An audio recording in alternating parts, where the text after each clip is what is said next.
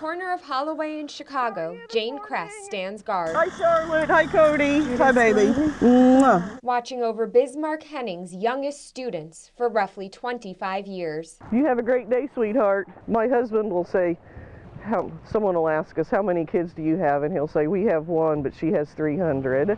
Every day, she sends her kids to class with high fives, hugs, and a message. Miss Jane loves you. But that's not the only way she protects them. All the preschoolers are sporting brand new hats.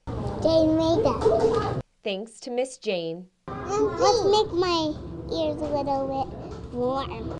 Every hat custom made with care. What does it have there? Every single hat is a different color, and then we put colorful pom-poms on them, and we sewed a little button with their initial on it, so each kid would be special and know how much we love them, with a little heart-shaped button on the top of it. Miss Jane's teacher? Her mother. She was easy to teach.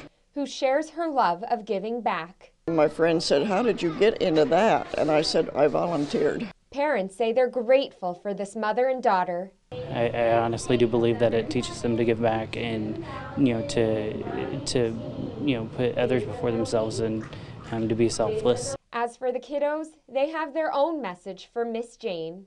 Thank you. For all that she does. In Bismarck, Jen Lask, WCIA 3, your local news leader.